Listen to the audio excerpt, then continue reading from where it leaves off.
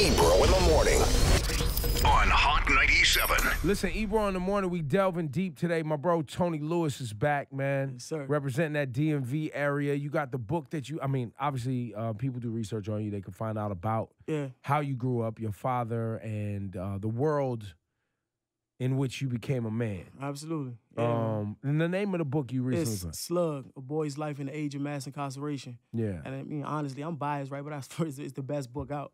Yeah. And I say that because it's written firsthand. Oh, absolutely. Absolutely. And it's a mixture of personal and professional experiences as it relates to mass incarceration. And in some ways, you have been blessed because of how you came up. So you have a way of seeing things that, many people who didn't come up with a father who did the things your father did and has been convicted of, and the world that you came up with, you've been able to avoid. Yeah, in some ways, it's a blessing for you to be able to have foresight now. I've been covered. You know what I'm saying? I've been blessed for real. I mean, my father going into all my homies, man, being locked up or dead or, on it. You know what I'm saying? When I say on it, like, substance abuse or whatever. Like my homies, man, around my way, I still live where I grew up at. They walk around talking to themselves, some of them. You know what I'm saying? Like, it's like, I feel like, what we came up in, nobody escaped it except me. And so that's why I go so hard in the work. And that's why I feel like my perspective, though, is so important. Like, well, and escape, I mean, you still are in it. Yeah, You're still working. Without question. Like, escape meaning it didn't inflict you the same way that it inflicted others. But still, you don't have the privilege of someone who completely can't. And see, that's a thing that people don't necessarily talk about, in my opinion, right? The scarring, right, that takes place that doesn't enable you to walk away completely from a circumstance because you know the damage that it did to your family, your loved ones, and a place that raised you, right? When you wounded, like you emotionally wounded, you have a responsibility to those folks, right? That's my base. No matter where I go, what I do, I'm accountable to them. And what bothers me sometimes is that a lot of the people that's at the forefront of, I think, speaking for communities like the one I come from, they're never in conversations with us, or they don't come from that. And so the message gets diluted, specifically around mass incarceration, because we talk about this in such a, just about the inmates, right? And not the collateral damage that is caused to the children and the families. And that's what Slugg was about, and that's what my work is about, to say, hey, look, and if you want to correct, like you want to save the lives of children, right? How can you do that? And I hear a lot about, let's help the kids. How can you help the kids without helping the adults? But you do know, and the reason I stopped on this is because I find myself more recently having this conversation about the luxury, the privilege of people who have come from circumstances unlike yours, right? That don't feel obligated. They'll talk about it, and they'll double tap. They maybe show up to a protest. Sure. You know what I'm saying? But they're not. That's the woke people. Whoever. I hear that a lot, though. Whatever you want to call them. And in their way, they're doing work that they're capable of doing, but they have the luxury of putting it down. Yeah. You know what I'm saying? Yeah. Now, I have, I lost my father. I have all the men in my family and people who are still dealing with the environment that we were born in, whether they're dealing with the nutritional issues, the social issues, the lack of jobs, my cousins were fathers who went to jail, et cetera, et cetera. So I don't necessarily have that luxury because I still got to deal with my loved ones the same way you still got to deal with your loved ones. But there are people who don't have to deal with that. Even if they came from the hood and maybe their family, their complete family could just be like, nah, none of our family went to jail. We up out, boom. Yeah. And the reason I point that out is because in America, we celebrate that. Right? So while many of us, and yourself more so than myself, are on the front lines dealing with this because we feel a connection, an obligation, continue to have this conversation, continue to do the work, continue to help people feel like somebody gives a fuck, right? That's right. Our society, and this isn't just a black thing or a Spanish thing, it's an American concept, is to overcome your circumstances and leave behind for the sake of more money and a better life. Like, that was this whole thing of America was. Is to leave behind where you came from, right? Come here, get financial wealth, things, stuff. Not necessarily cultural wealth or spiritual wealth. but stuff, right? And proceed on and leave behind what you, that's like the fabric of who we are. So in some ways, our frustration and disappointment with people who look like us or come from where we come from, it's embedded in the fabric. It's cooked into the bread. You feel what I'm saying? No doubt. It's a part of being Americana, right? Yeah. You know what I'm saying? So, and that's why I wanted to deal with that for a second, because while the scarring is there for somebody like yourself, you write the book, that's your father who's in prison right now, and your family members and kids you came up with in school, you see them around the way talking to themselves, inflicted by that crack epidemic, or even more recently inflicted by this opioid situation that's going on with even younger kids, and pills, synthetic drugs, whatever. All of it. Alcoholism, you know what I mean? Post-traumatic slave disorder, depression, all of that, right? All of it, yep. You know, you can't just walk away. Yeah. So I've seen you get frustrated with not seeing more artists step up. Yeah. You know what I'm saying? But remember, and rappers, you know, and in some ways, Hove is just getting back to it right now. Yeah, and I'm happy about that too. I'm happy to see that, like him to lead the charge, because I think people can follow suit. But I also recognize a lot of these, especially the younger dudes, they coming up in them same environments, void of men, void of leaders. So I don't expect that they know that. But I expect that the guys that say they from the street, that talk a lot of the street talk, specifically when it come down to mass incarceration and sentencing reform and speaking out on those issues, because if you come from that, then your friends and your family members have been impacted by it as well.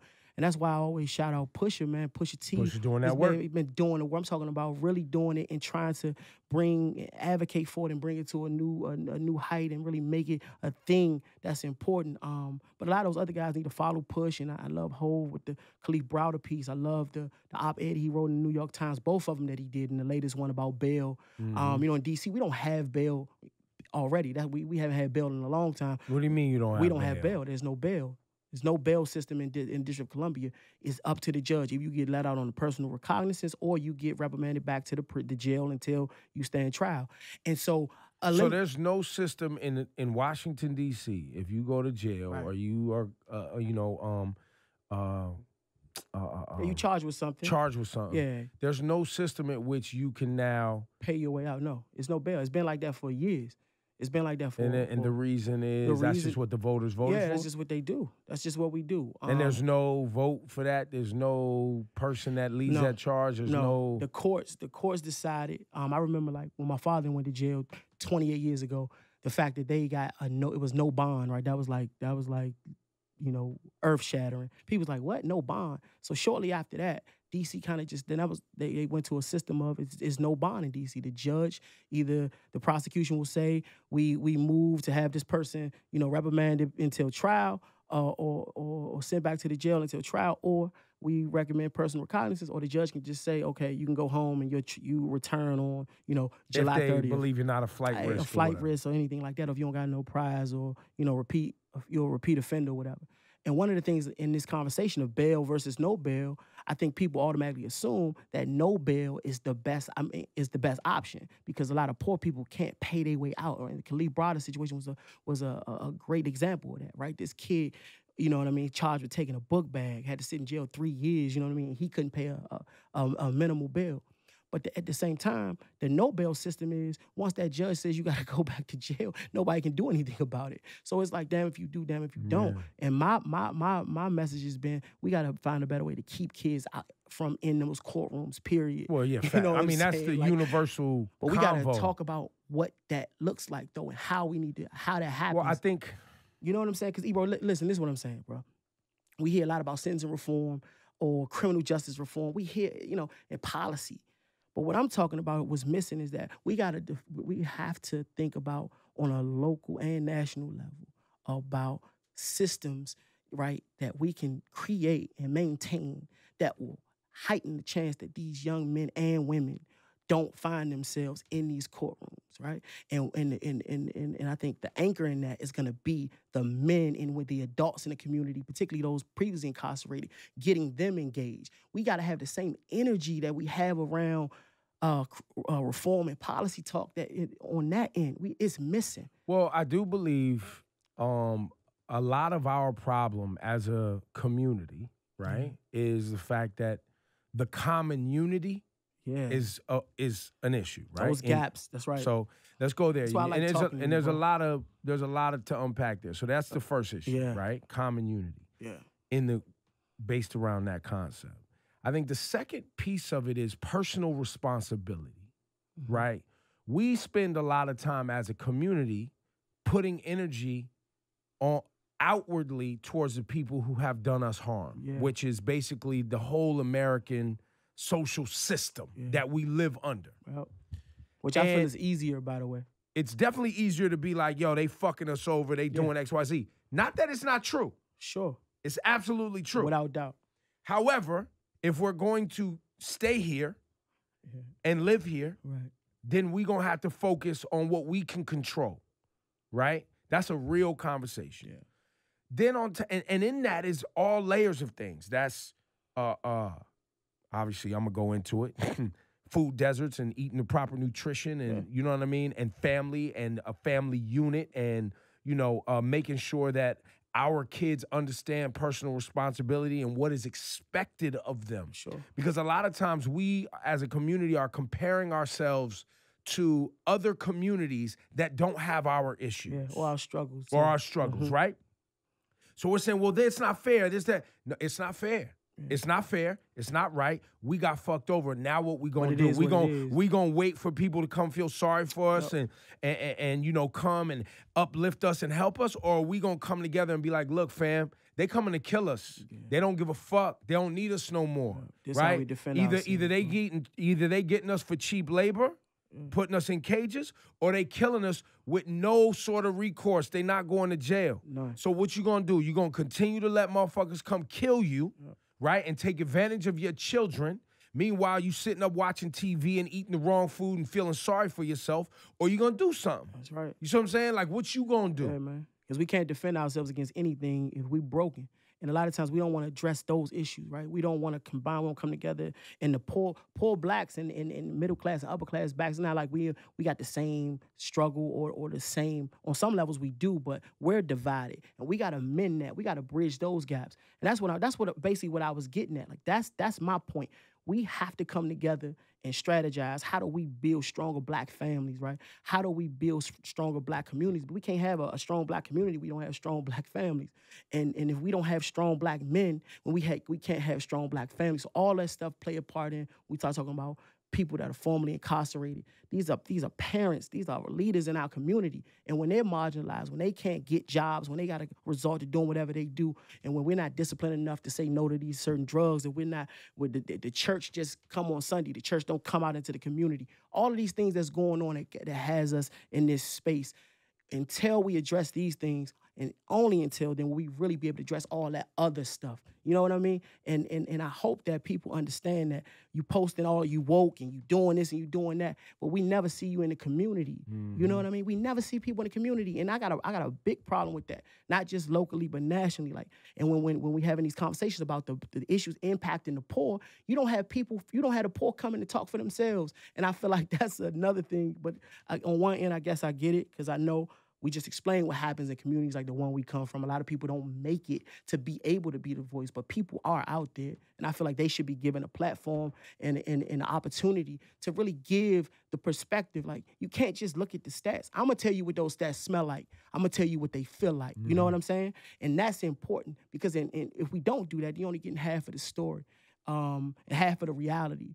And I don't mean to say that. Like, it's so much hope. Like, my little man, Kenny, Shorty father was locked up. He go to FIU on a master's joint. He up here at Columbia. You know, so is your young intern. Like, I see these young, amazing black children doing, you know, incredible things. And so we have hope. But it's about, you know what I mean, changing the paradigm to a point where that kid is he's the coolest or she's the coolest person in the crew. Well, I think, you know I think too, while I don't think obviously the shift hasn't been happening over an extended period of time as of yet for us to measure its impact. But right now we are sitting at a very important time, where it is cool to be informed. Yeah. So while we can criticize people who claim they woke and all they doing is sharing on social media and they're not really out in the community, there's a flip side to that coin, which is it has become cool to be informed and to appear informed, which is. But what is that without implementation? No, I'm not saying it's anything. Okay. I'm not saying it's good. No, I'm saying it's a step in the right direction. It's not a complete thought. So I always pause a little bit where I'm like, well, shit, I've been on this radio 27 years. And I remember when motherfuckers used to just make fun of me because I would just be like, oh, Ebro on that shit again. Yeah. You always, or what you know, I remember clearly when Hove said, oh, what you trying to kick knowledge? Yeah. Getting that Nas. Yeah. And niggas was like, yeah, this nigga think he's smart. Yeah, I was more of a Nas fan than I was a Hove fan. I like Hove, but from where I come from, what Nas was giving me, I needed more than what Hove was giving me. You see what I'm saying? Not on skill. No, I feel you. On content. And me and Jay have had this conversation. Right? But now look where Hove is at. Yeah. So he's gotten there, but I remember when it was cool to get at somebody and throw that, you trying to kick now? Oh, you think you smart? Remember that? I do. Nigga go to come home from college and jail. Or jail. You Muslim now. Oh, you Muslim now. You read a few books, you know what I'm saying? You read a few books now. You think you better than somebody, right? Yeah. But now we are living in a time. That's a cool thing. Where it's not only okay, but cool no doubt. To read, to share. Kendrick Lamar has the most important album right now and is known for that. Yeah. He said, what he say? Y'all let the conscious do it. Like, you let me make a conscious album, make the best album, but it's a conscious album. So I think J. Cole, yeah. Self-aware, socially aware, active. So I'm not saying we're there. There's so much work to be done, generations of work to be done, but at least we can commemorate a moment. Very true. And isolate a time where, because of what has happened to us, because of how far we've come as hip-hop, because of social media, because, unfortunately or fortunately, the silver lining of Trump being a president, all of those things. Because of the Attorney General Jeff Sessions and that whole regime trying to push drug laws backwards. No, take that back, though. You were not trying. Not trying. Doing it. Doing it. Drug laws, and for the rest of the world, you don't gun charges too. Gun charges too. Illegal guns. So you're going to encourage their base to get more guns, but going to give us. And I'm saying I'm mad at that about going to jail for having an illegal gun, but they're going to prosecute that to the highest of heights.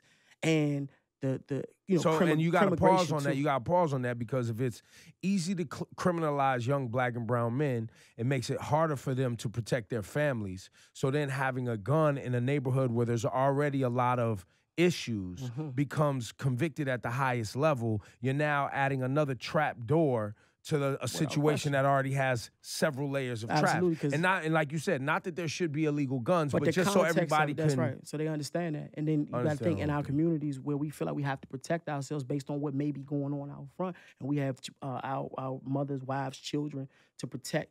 And I have a conviction already, so I can't just go get a legal gun. Nope. But I'm gonna defend my family. And you see the type of positions we get in, and then you think about crimmigration, right? So this whole push for to arrest illegal immigrants.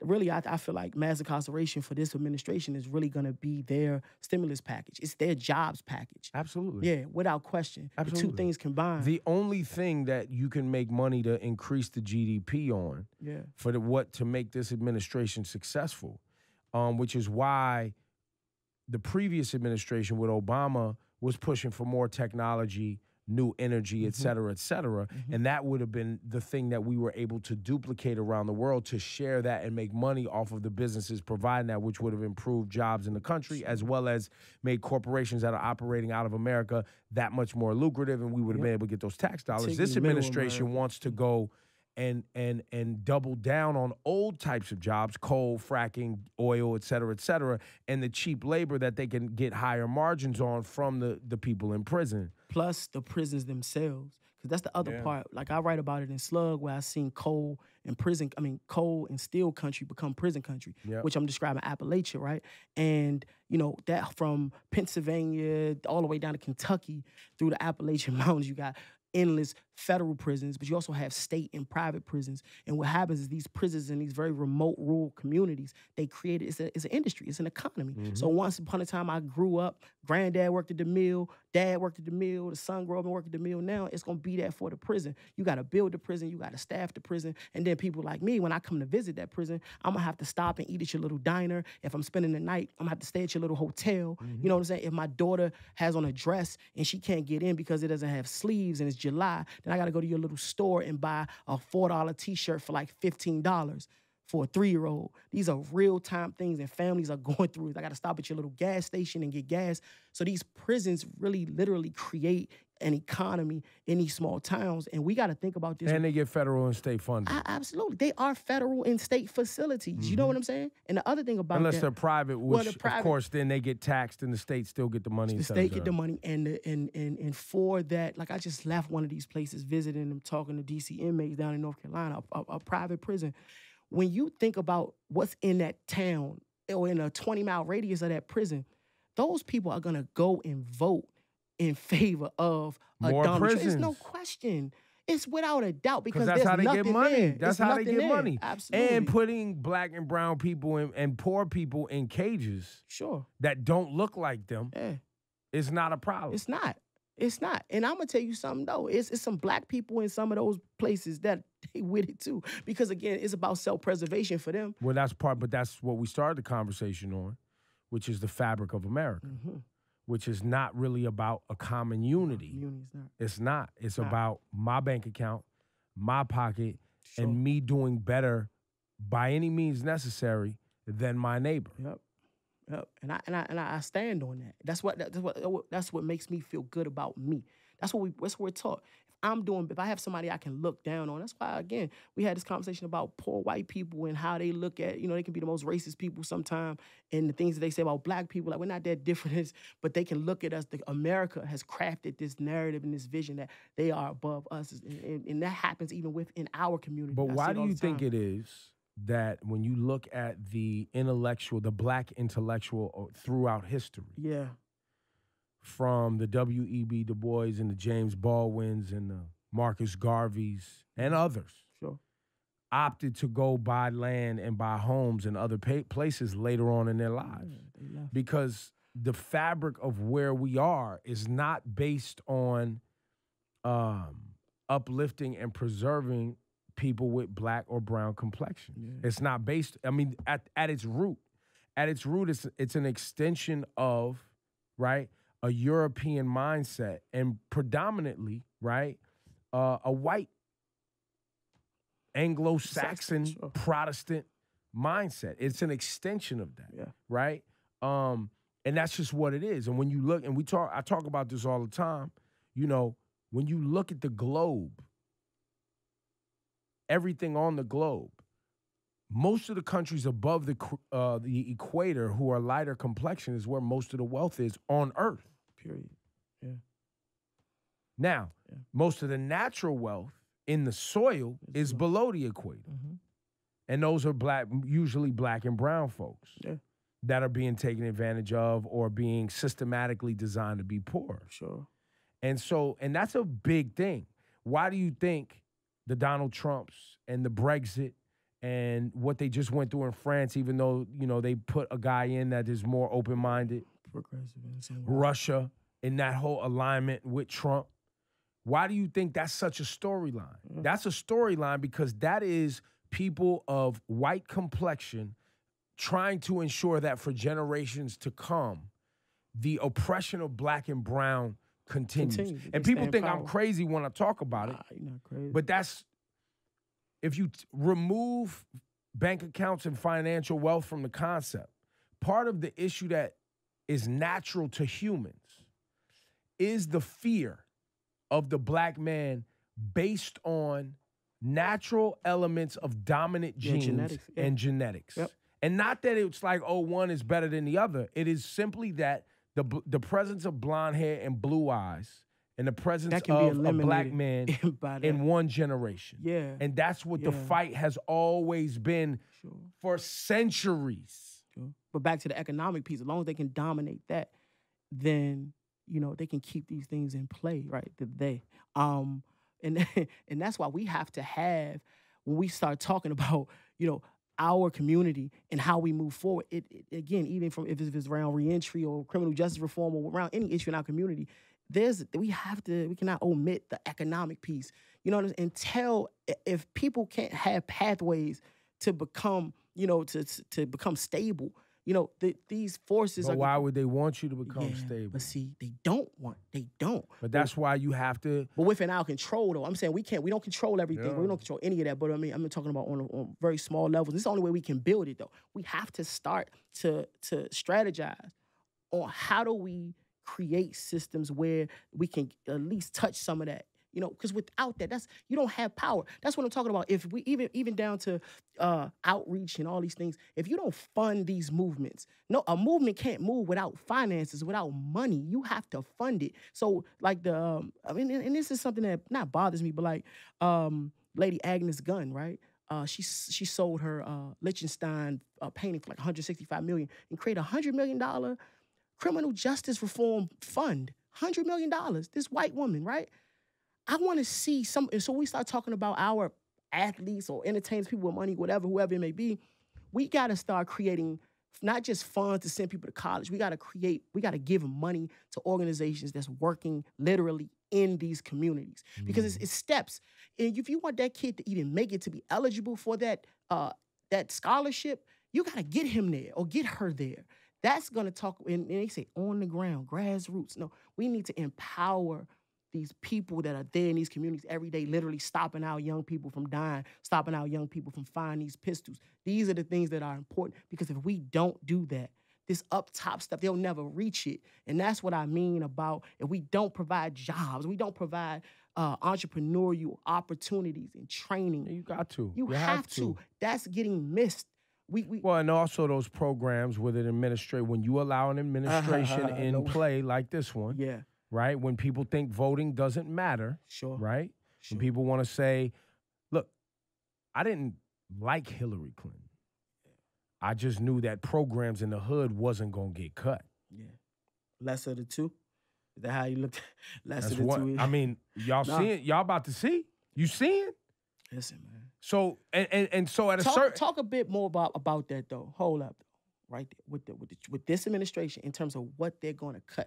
Even the budget that he proposed, people have to understand. SNAP, right, for the food stamps, right.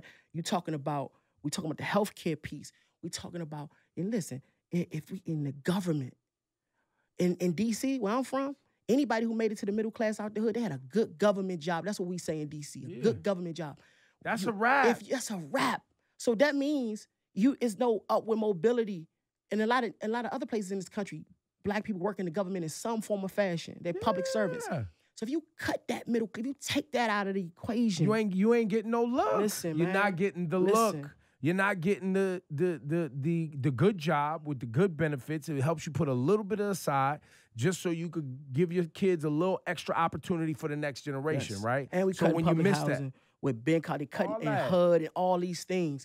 It's like I told people mad times. Yeah.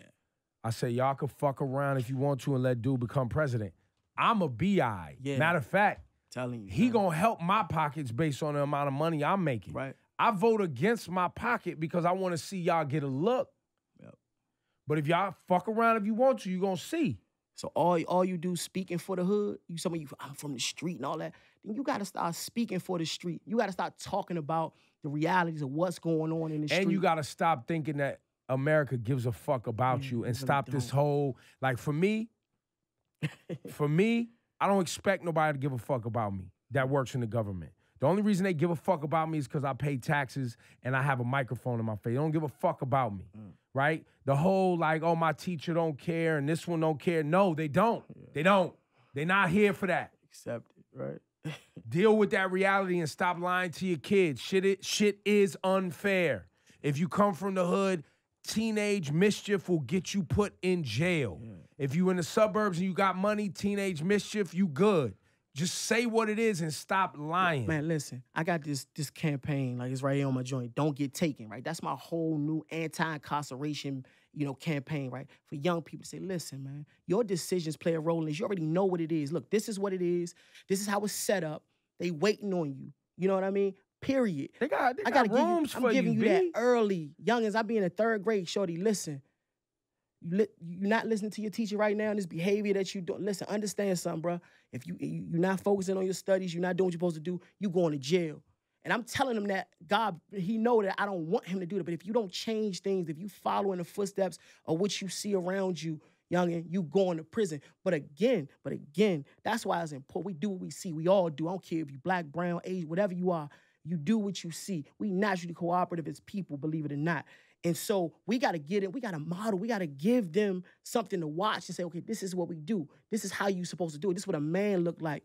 That's so important. So if your homie not being a father, you hire your homie. Like, you can't even be around me if you not in your kid's life. Talk about it. You know what I mean? You can't even be around me if you not trying to help the community, because that's what we got to start standing on. And we be celebrating these dudes, you know what I mean, because they in the street, they go to jail, all that shit. Like, that's over. That's over. If you're not a part of the solution, you're a part of the problem.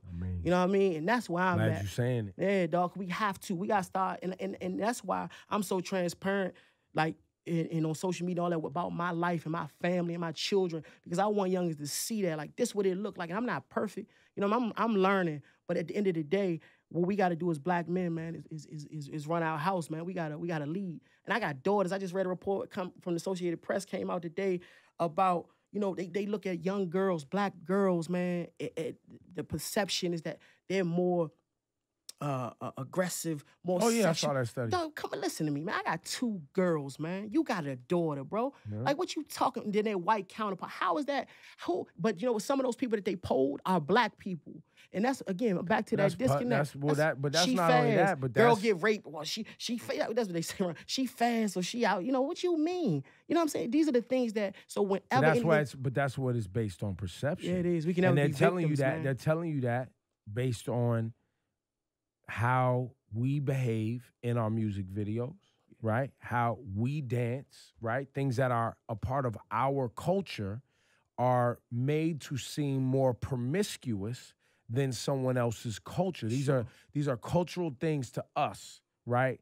That are taken and made to make our young girls be sexualized. Yeah. I'm not saying we need to change anything. I'm just saying we need to be aware of the perception. Just like the perception is that you or I are a danger, a threat. That's Absolutely. Why you can stand outside my car, point blank range, and shoot me like 6, 7 times and then tell me don't move. Or you just straight up on video with the Philando Castile. That's what I'm talking about. No, the man said, I got a pistol on me, officer. You know, I'm just letting you know. Don't reach for your weapon. I'm not. Clear as day. And then you panic and shoot him and then get off because you could say you was afraid. But what I'm saying is, but when you shoot me, that's what I was discussing, right? When you shoot me, though, after you shoot me 6 times, you tell me don't move. Like, what am I? Am I a robot? How can I move? You just shot me. But that's the perception that I'm a beast or I'm bionic.